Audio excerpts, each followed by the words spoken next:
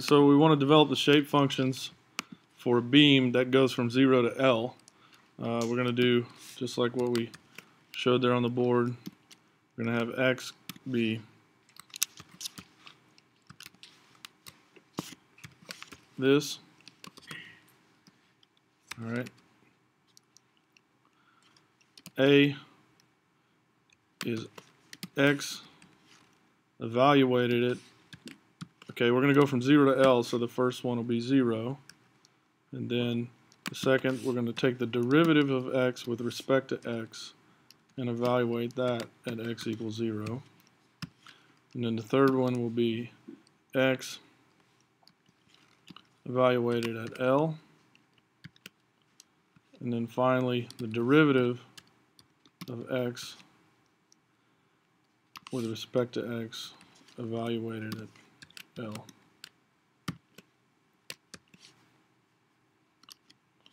Okay, so we have that. Then we should just be able to say N is equal to X dot inverse A. Okay, so there's the shape functions. You have 4 of them. 1,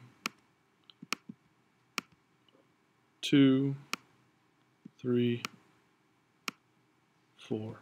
And then we can plot them.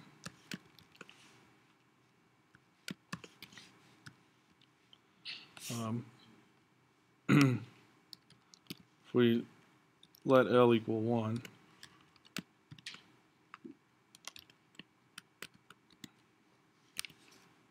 we should be able to plot them. So there you have 4 shape functions.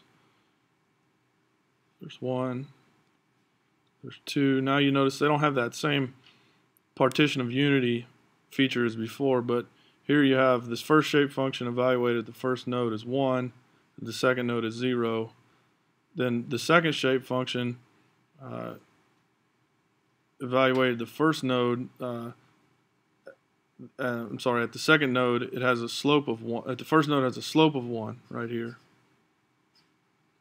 And the third shape function 0, 1 at the first node, and then the fourth shape function has a slope of 0 at the second node.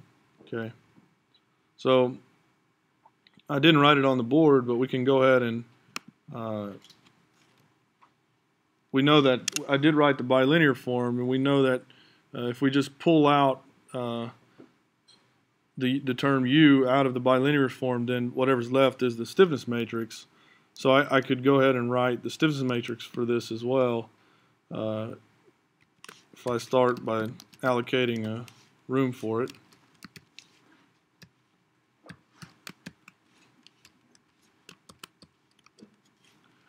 Then I say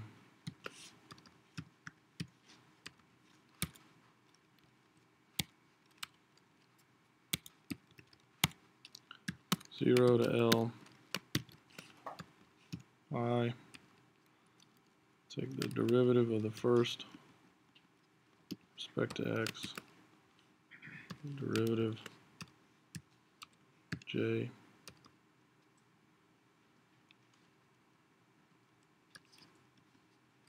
respect to X.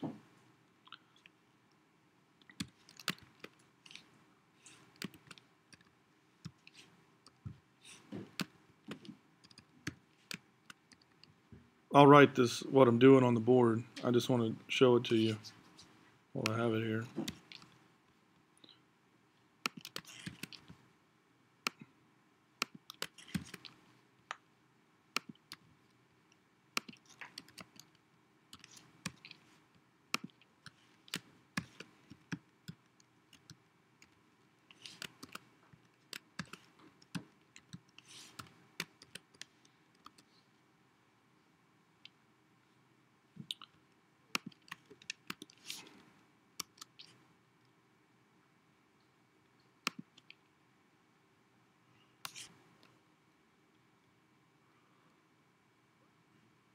It's complaining.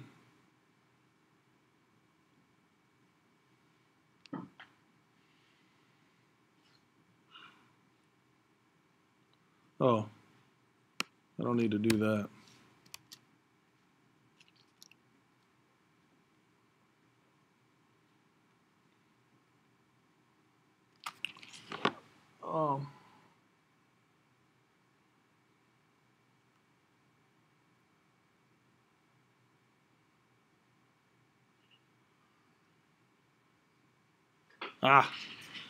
It wasn't looking right, and if you notice, look at the bilinear form. There's actually second derivatives here. So this still doesn't look exactly correct. I'll correct this later before I post it.